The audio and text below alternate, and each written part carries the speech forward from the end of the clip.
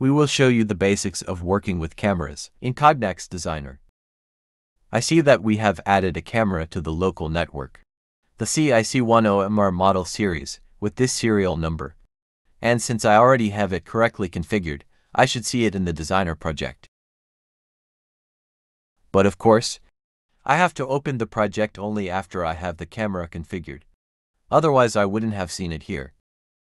And in the project it will be shown to us here. It will show the model range and the serial number. It should correspond. 277 is at the end, so as is here.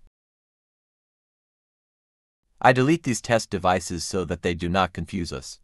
And now I want to connect this camera to the Designer so that I can use it in the program. I will give it a name Cam1. I see that the camera is also selected. The video format is selected for mono, that is, 8-bit grade depth. Here I can already run this tool via the Run button. So I press once and I see that I have some image that I can manipulate.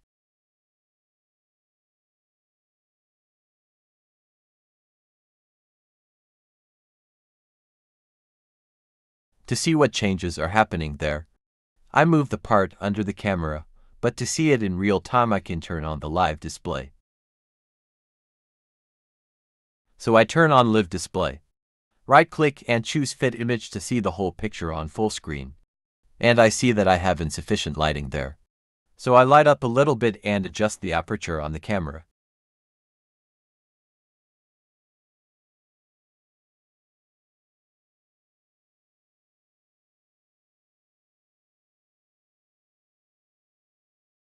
I can also sharpen it with the focus ring on the lens. Now it's better, so I have this test part here. It has 2 holes and it has some test inscriptions, a test laser print. And now we would like to be able to use this image in the program. And ideally, for example, save the image to disk.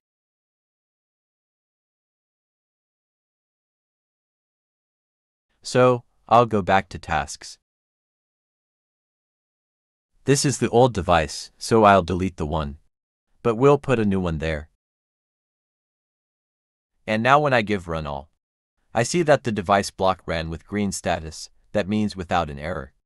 And at the output I see some image.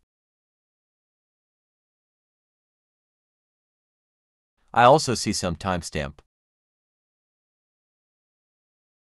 I can run either the whole task using run all, or just run selected or run from to end, depending on how I have the blocks selected. So for example, run selected would run this block. I see it took 135 milliseconds approximately. The whole task took 136 milliseconds. And now I would like to save this image to disk. For this I can use Image Recorder, which I pull from the toolbox. And it asks me for some file format string, then input image. This is the image we want to save, so I will connect it. And then the root directory, that is, the folder in which we would like to save those images. We can configure the inputs externally, that is, using some scripts or other blocks. But in this case, in the Image Recorder, we can also do it by double-clicking on that tool block. And it will show us options. So recording destination will be local. We could also use FTP or both local and remote. We will only use local. We want it to be saved in BMP format, as it is without compression, no loss format, and the best for vision applications of this type. Record mode can be asynchronous or synchronous. Asynchronous has the advantage that it saves the image without burdening the designer's process. So it creates a new thread on which it saves the image to disk, and it does not take much time. But we have to take into account that the image does not have to be saved while the task continues with the execution. If we use synchronous mode, then as soon as it comes to this block, it starts saving the image, and until it saves it, it does not leave that block. So it can take 300 milliseconds for large images, depending on your hard drive. And then the block can increase the execution time of this task. So, we usually use it asynchronously because usually there is no problem with that later in the program. And we can choose any file name. So, for example, moya_snimka. And this is a timestamp. I recommend leaving that timestamp somewhere in the image title, so that we know which year it was saved, month, day, hour, minute, second, and fraction of seconds. In this format, it saves its timestamp to disk, so we can easily search when the image was saved and we can look for any problems in the program accordingly. For the root directory, we choose the path to our image folder. I'll put the new images folder here, for example. Copy the path and paste it here. I'll give OK. And now when I hit run all, I see that the block lasted to 0.54 milliseconds, which is very quick. And this is because we put asynchronous mode. And we see that it saved the image to this location, called moya_snimka with timestamp, and we see that it has 10 megabytes, so we can look at that image. It looks like this.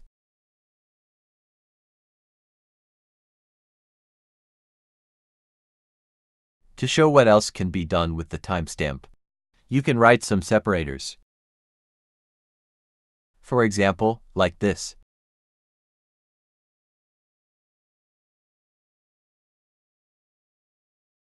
Aha, so the colon must not be there, but theoretically, this is how it could look. I give run all. So I see that it saved the image again in this format already with delimiters. So, if this format does not suit you, you can use this one, but I will use this format. I'll delete this shot so it doesn't make a problems here if I happen to need to pull something out.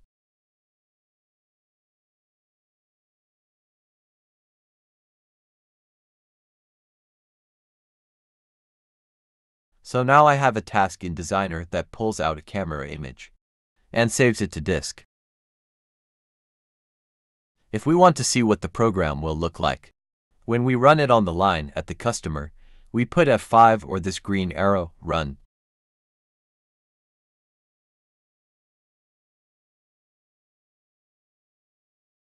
And we see that first launch web browser that we are not interested in now. And we also have run mode here, where there is a page displayed. From here, from pages page, this one will interest us, and therefore I will go back via F5 or stop and turn off the web server. So, System, Settings, Web HMI, Enable Web Server, I will turn off, so that we always start the page at the beginning, that is, the page and not the web page, which we will not be interested in now. And on this page we would like to display the picture that the camera took for us. We will use the VisionPro display to display the image. The VisionPro display will show what the camera has just taken.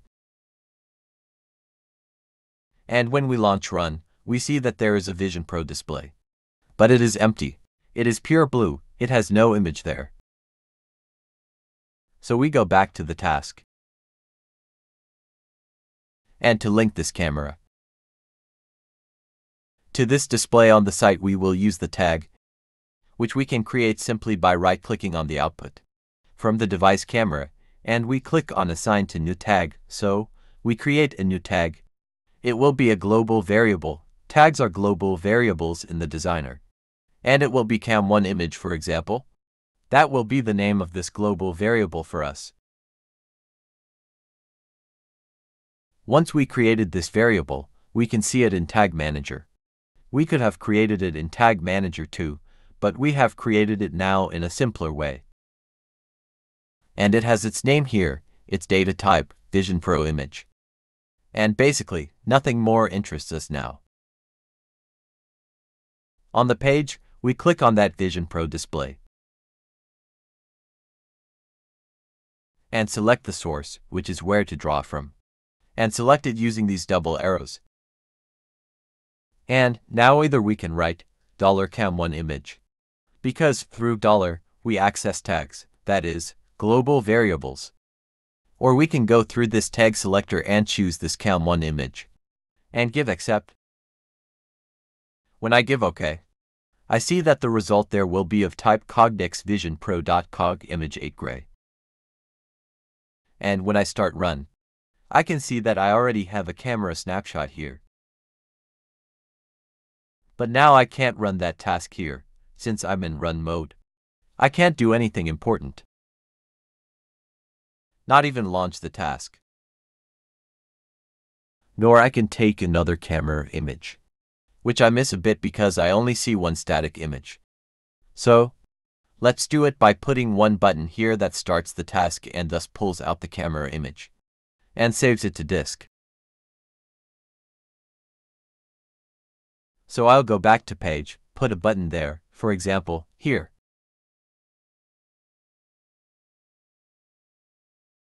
And put the title there in a text field.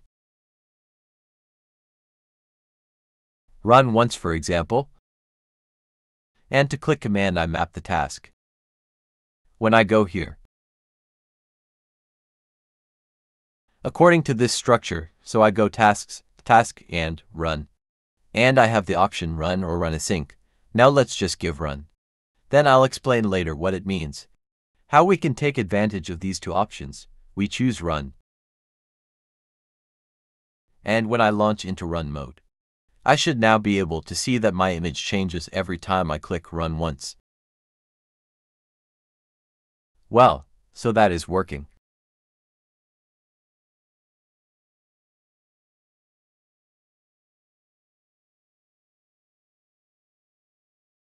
I'm going to rename the task. I'm going to give it name main task.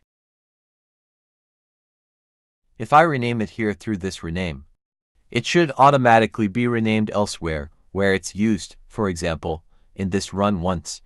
I see that there is already task main task run, so I don't have to pay attention anymore whether I used it somewhere with that name or with another one. When I rename it, it should change.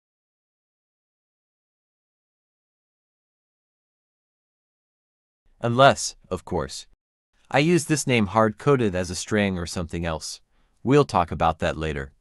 But at the same time, by running this whole task, we also save a snapshot.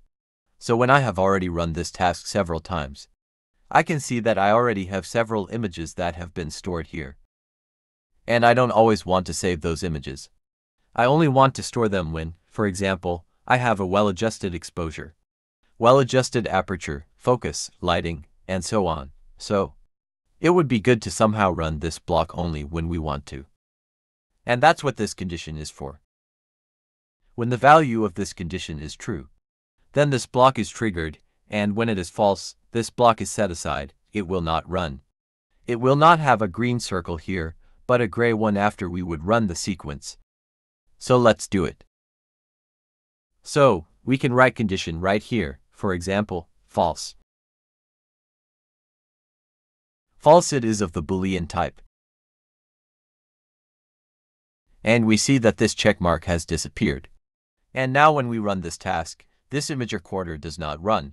It got a gray circle, that is.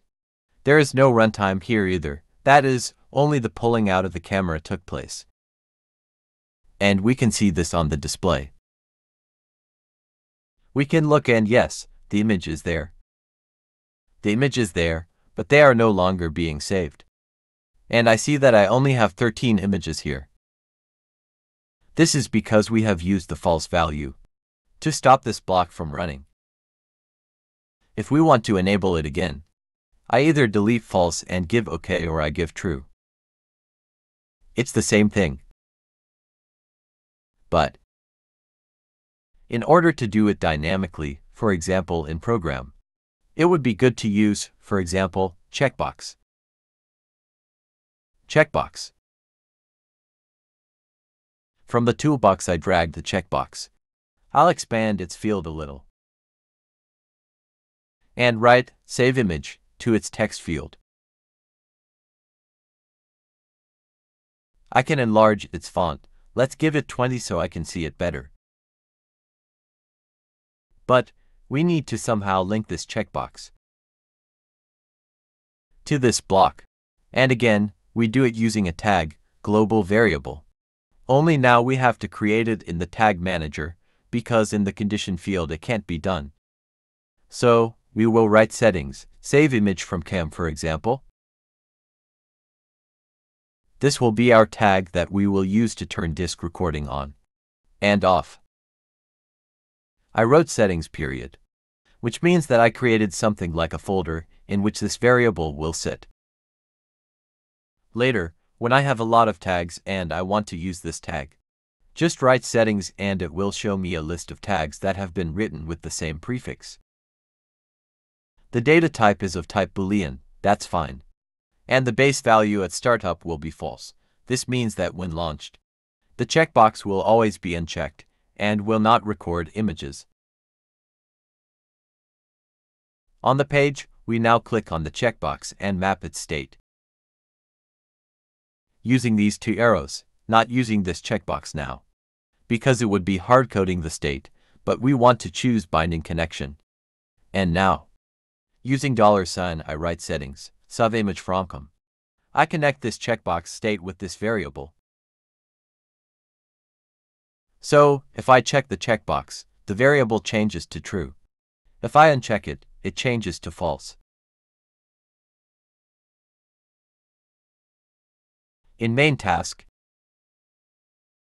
I click on image recorder and set its condition to $setting, save image from CAM as well, and give OK. And now when I run it, I can enlarge the display through F11 so we can see it better. I click Run once, without saving. I see that I still have 13 images in the folder, but when I check Save Image, and I give Run once, I see that I have a new image. There are 14 images now. So, when I clicking now, it is saving new images. I already have 21 of them there. And again I can turn off the recording and I click Run once. And I see that there are still 21 of them. This means that I can now control the recording of images to disk. I said that the default value of that variable settings, record images, is false, that is, every time you start this program. This save image will not be checked, which may not always be required. We would like the program to react in such a way that when, for example, a programmer or a quality engineer or someone starts recording the images, then if the computer accidentally restarts, or the program is killed or the line is restarted, so that those images are recorded all the time, until the quality engineer turns it off again. To achieve this, I go back to run mode via F11 but in reduce mode. I hit stop and go to Tag Manager where I find the variable, the tag. And I have the option to check persistent. If I check this persistent, the default value will be ignored. And there will always be a value depending on what the last value was stored in the tag when the program was closed, or when the program crashed. This means that if I check Save Image and the program closes, or crashes in this state, I should have the Save Image checked when the program starts up again. This is the persistent setting option.